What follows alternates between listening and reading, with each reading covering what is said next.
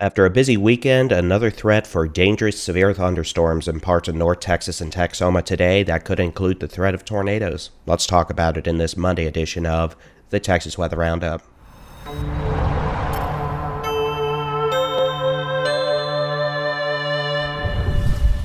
Hey, good morning. It's Monday, the 19th of May, 2025. I'm Texas Storm Chasers Baldy-in-Chief David Reimer. We had live tornado coverage for about 5 hours yesterday as storms tracked from the Big Country across western North Texas into the DFW Metroplex and then some with that storm that moved across Denton and Collin counties, the storm that wasn't supposed to be and yet managed to be. That was a pain in the behind, but I hope everyone made it through it okay yesterday. I know we've had some damage, unfortunately. And we do hope folks will be able to get that cleaned up, and we hope we didn't have any significant injuries. Definitely not, but, unfortunately, it's just a matter of what we have to deal with here in the springtime, here in the state of Texas, and sometimes other times of the year, but we do our best to keep folks safe, and that's always our main goal. Let's just get into it. We are going to face the potential for severe storms again today. Now, this is not a guarantee. This is not a complete slam dunk. In fact, even though we had some pretty high risk levels on the map today, we have some pretty bright colors, this is not something where I'm going to sit here and tell you for sure we're going to have tornadoes in Texas today. In fact, it's possible we may not even have too many severe storms in Texas today. The higher threat of severe storms and tornadoes definitely across Oklahoma and parts of Kansas. But there are a lot of questions we need to answer, and to be perfectly honest with you, we don't have a lot of great answers right now. Weather models have not done well in the last couple of weeks, and they sure have not done well this past week, which greatly reduces the forecast confidence and my confidence in being able to give you a one tell-all time forecast. That being said, if we have storms this afternoon and evening in North Texas or Texoma, there is a significant risk they will be tornadic with the potential of tornadoes. Very large hail up to the size of softballs, and wind gusts potentially up to 80 miles an hour. Not all that different than what we dealt with yesterday. Just a question of how many storms are we going to have, when and where are they going to develop, and where are they going to eventually move. We do note the potential is certainly up there. The Storm Prediction Center does have a level 4 out of 5 risk in effect, with level 5 being the highest, up along the Red River from... that includes places like Henrietta, Gainesville, Sherman, over towards Bonham, up in Oklahoma. That's a nearly 1 in 2 chance you're going to have severe storms in your neck of the woods with it this afternoon. Level 3 risk, same we had yesterday. North Texas, Northwest Texas, Wichita Falls, down to Breckenridge, Mineral Wells, east through the Dallas-Fort Worth Metroplex, up towards Greenville, Mount Pleasant, Mount Vernon, up to just west of Texarkana.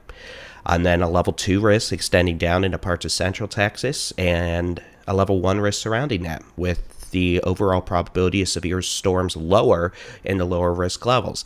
That being said, today's less of a what risk level are you in and more of a where are we going to have storms, because the hazards would be similar in any of the risk zones.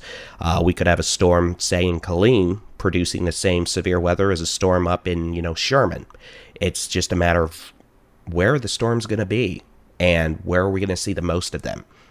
Any storm in any risk level today could produce up to softball-sized hail, damaging winds, and a tornado threat. The risk of tornadoes is certainly there today, just like it was yesterday. It's a bit higher today if we have storms.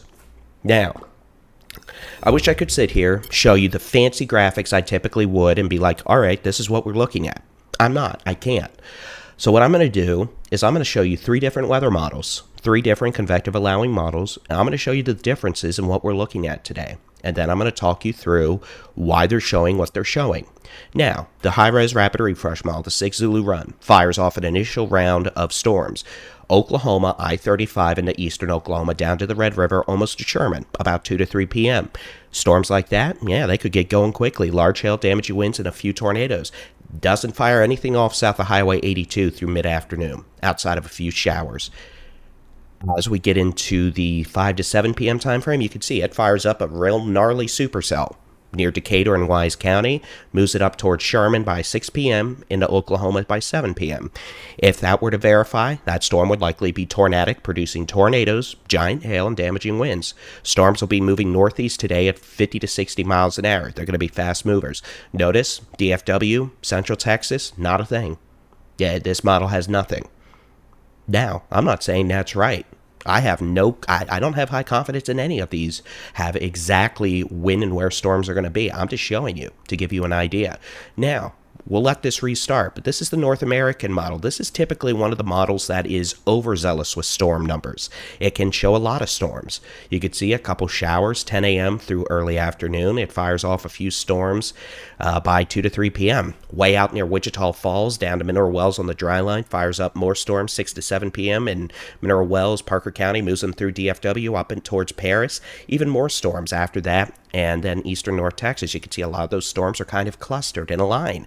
If this were to verify, this would be a busier scenario for North Texas, Texoma, with the potential of large hail, damaging winds, and probably some tornado threat with the most intense storms. And again, this would nail the Metroplex up into, Paris, northeast Texas this evening. We'd have damaging winds, hail, tornado threat. Okay? Here is a experimental model, the high-res WRF. This is actually a model that was in development a few years ago. It too was overzealous with thunderstorm numbers, and I believe they're actually taking this back to the drawing board to fix some of the errors they found in it. But I guess I'll let it play and then I'll start it over. These are all start at 10 a.m. Central and run through about midnight tonight.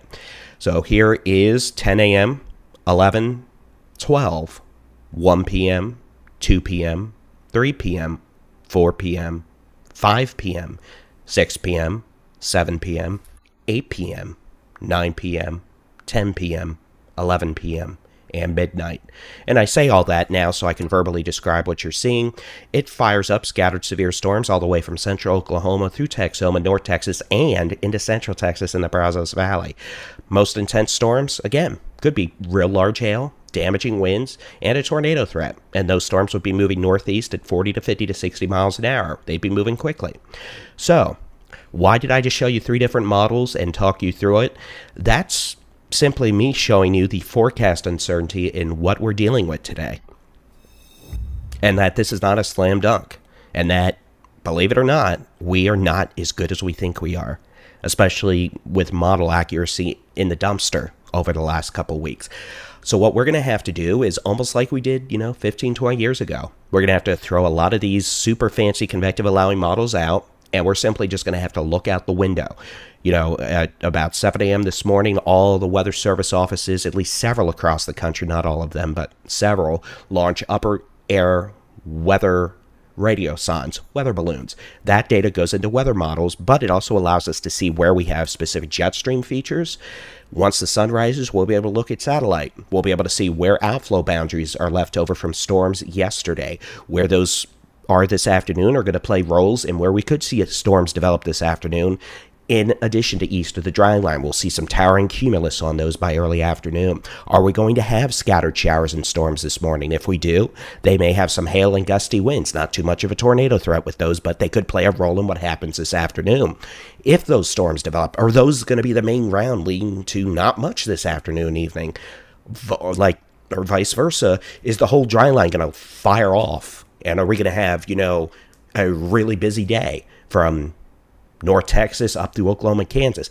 That's on, sorry, the sinus cough thing's kicking in. That's around on that is something on the possibility scale. And one reason why we have such a high-end severe weather outlook out. Because if storms go like that, the ingredients are in place. We have very strong low-level wind shear. The atmosphere is extremely unstable. In case you haven't noticed and stepped outside, it feels like you're in the Gulf. A lot of moisture, that's jet fuel to storms. A lot of wind shear, that helps ventilate the storms, push the rain outside of the updraft region, allowing them to continually suck in that warm, unstable jet fuel-like air. And then with the wind shear and the low levels reaching up into the mid and upper levels of the atmosphere, that allows them to rotate and then eventually You know, you get your severe weather, your big hail, your nasty winds, and with that real strong low-level wind shear, a lot of moisture keeping cloud bases lower, and a large amount of instability in the low levels to allow for vorticity, the stretching of that low-level area of rotation, the tornado threat. So, yeah, the high-end scale today, yeah, we've got a pretty high-end potential for severe weather if everything can come into play. And guess what?